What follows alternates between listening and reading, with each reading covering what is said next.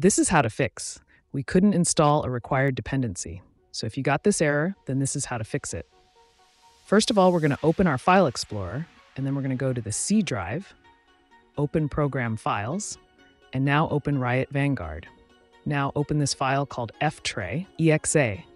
Once you've opened it, you can close this down. Now open this little show hidden it thing right here. Then right-click on Write Vanguard and click on Exit Vanguard.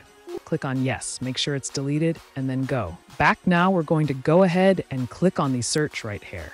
We're going to go to Control Panel, open Control Panel, and here click on Uninstall Program, where you're going to search for Riot, and there you will see Riot Fangu. Click Uninstall, click Yes, and then here click Also Own. Yes, make sure it's uninstalled, and when it's uninstalled, you can close this down. You have to click here and restart your PC. Once your PC is restarted, you can open FinTup again. And now Fin should work. Thank you for watching. Please like and subscribe.